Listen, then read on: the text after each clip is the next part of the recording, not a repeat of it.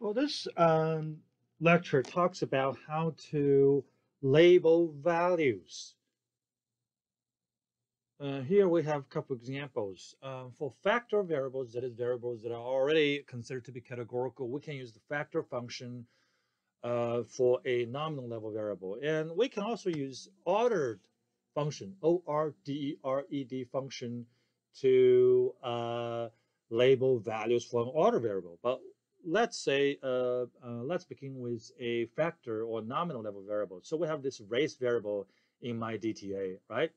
And it has three values, 1, 2, 3. Of course, sometimes it has a missings, but let's disregard missing for a moment. And then here we can use the factor function. We can specify the data frame name separate by $, then the variable name, comma, levels is to specify the values existing in the data frame for that variable. And then we're going to specify corresponding labels for these values. For example, for 1, that's for white, 2, that's for black, and 3, that's for other. And we simply ignore missing. So we can run through these 3 lines, okay, and we can table, right, this new variable. Well, here we can see that for when we tabulate this variable, the value label becomes 1 white, 2 black, and 3 other. What about without having that step, without labeling these values? Okay, so we see 1, 2, 3 for the original race variable, right, in the data. Okay, so that is to label values for factor variables, nominal level variables. What about for variables that are not factor variable, not a nominal level variable, at least at the face level? For example, for sex, we know that's a nominal level variable, that's a factor variable, but let's treat it as a continuous numerical variable. So let's tabulate this variable first. Okay, so here the value label still 1 and 2. They're not labels, they're just numbers. Okay, and the next thing I want to do is to invoke this labeled library.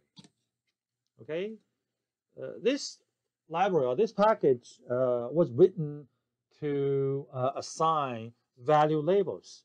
So here, what I'm going to do is I'm going to assign value labels for this sex variable and turn it into a new variable, sex lab. It's called sex lab. Okay, and for sex, okay, how to label it? Well, for male, or for 1, I'm going to label it as male. For 2, I'm going to label it as female. And also, I'm going to label this variable. Okay, I'm going to give this variable a name, okay, a concrete name.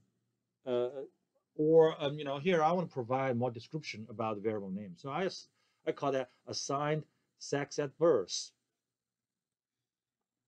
Okay, run it. We can tabulate. Still, we don't see that value labels here, right? Why? Because still treated as a numerical variable. But people are going to ask, where is that piece of information located? Because we just assign variable names and value labels, right? Okay, we can see that. So when we request to list that variable, well, at the very beginning, we see the variable label. Then we see the data. Towards the end, we see the value label. 1 is for male, 2 is for female, right? We can also use the val underscore labels function to request to list the value labels, right? 1 is male, 2 is female. We can also request use the val underscore label function without s to request r to list the label for 1. So what's the value label for the value of 1? Well, that's male, right?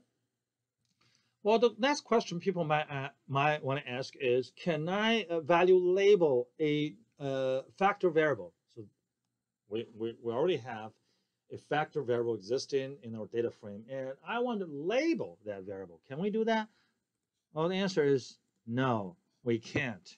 Value labels, at least from this package, labeled package, right? We cannot label values of factor variable. The idea is pretty simple, right? A factor variable is supposed to be already labeled, and we're trying to relabel that factor variable. And note that labeled package is to, for the most part, to label the values for continuous variable, numerical variables, with a lot of values, okay? Uh, of course, we can label the values for a non-factor variable. So we know that in my DTA data frame, happy this variable is not a factor variable yet.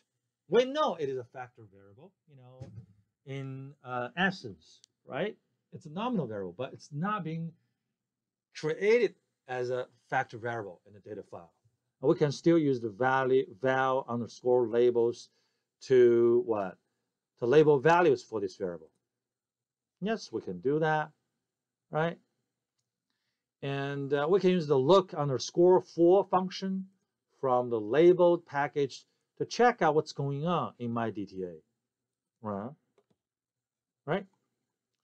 So it shows, well, happy, we just named the variable, label the variable name, right? Level of happy from high to low, right?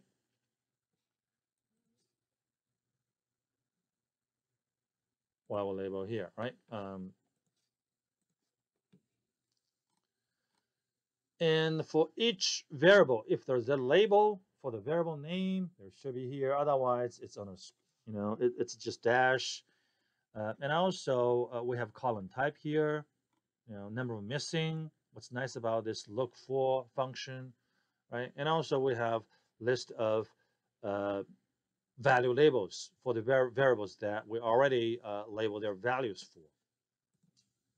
And here, of course, we can use the var underscore label to label uh, the variable name.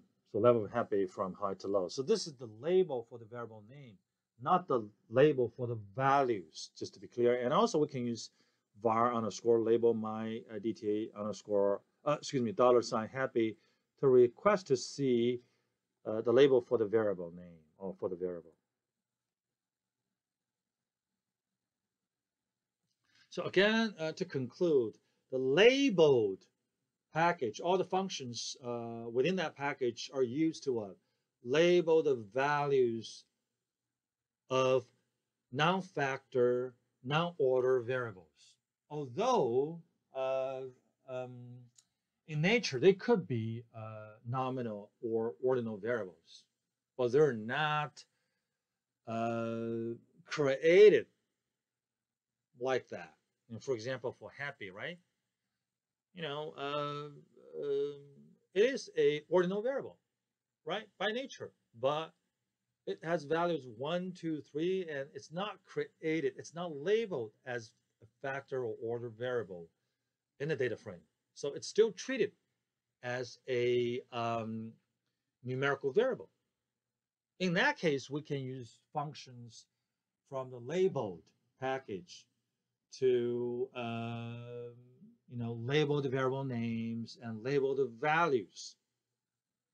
Okay? For factor and order variables, if they're created already as a factor or order variables in the data frame, we cannot use the label package to label the values or label the variable names.